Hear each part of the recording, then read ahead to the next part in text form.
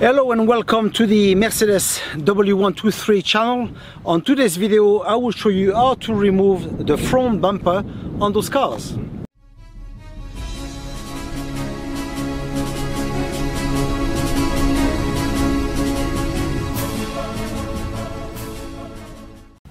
How to remove this? Very easy.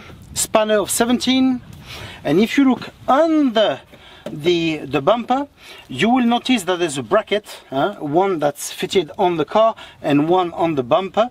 So obviously you will remove the bolt that's on the car, and the same thing here. So we'll remove these two and then we'll continue.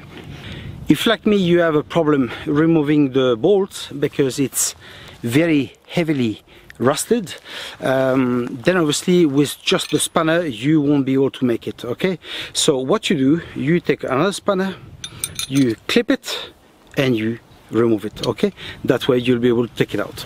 So now what we're gonna do, we're gonna remove the bumper.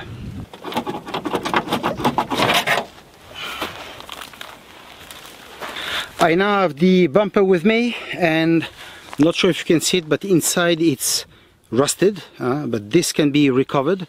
Either here it's completely gone.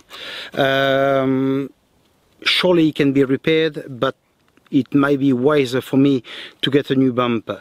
Anyway, we'll have a look at the options. Okay, now I would like to tell you as well that if you wish to help me on that channel, you can do so.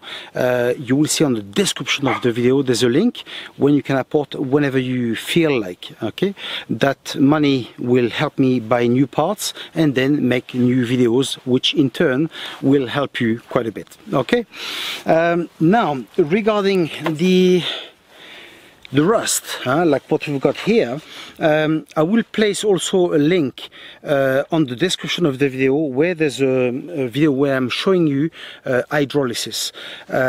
It's a process that you use electricity, you place the rusted part in water, then it removes all the rust, then you can treat it, paint it, etc., and then mount it back. Okay, like that you can preserve your cars. Okay, so now let's remove the rest of it. How to remove this now? Well, easy. We're gonna use a flat screwdriver like this one, a fine one, and look here at the corner. You see, between the plastic and the metal, there's a clip.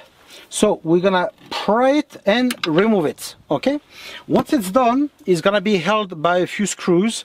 It's number 10. They're located under and they are located behind the fender. Okay, so if you place your hand where the wheel is and you look behind this, you will see that screw. Okay, let's remove all this and we should be able to take it out.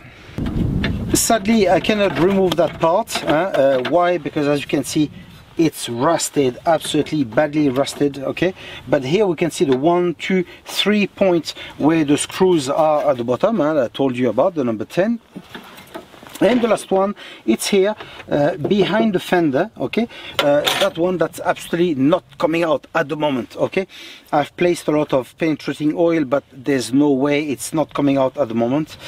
So highly likely I will have to replace it. I will have to cut it with an angle grinder and and replace it. Thank God those cars have a lot of spare parts on the market. Okay, now that rubber has been able to come off. Okay, which is good, but it's no use to me if I don't have this part, because eventually that part I could have used the electrolysis as well to